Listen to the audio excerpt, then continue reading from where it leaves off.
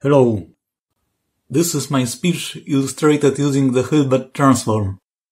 If you'd like some explanation what's going on here, I recommend watching my previous video.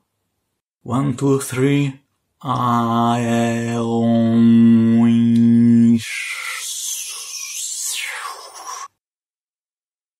Let's go on to musical instruments.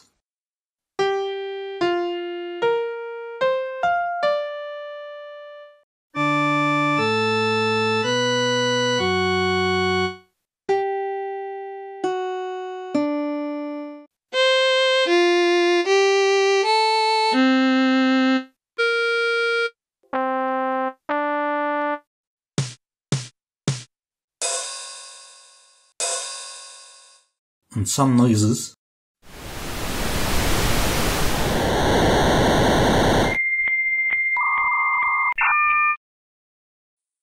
This visualization has an interesting property. If we take two waveforms, whose graphs look the same but rotated, they will also sound the same, even though their time-based graphs are different.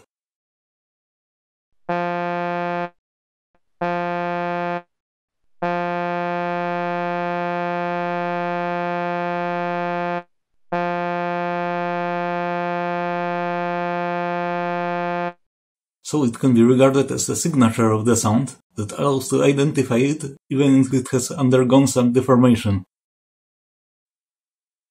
Thank you for watching, and if you liked this video, consider leaving a like, sharing or subscribing. Bye!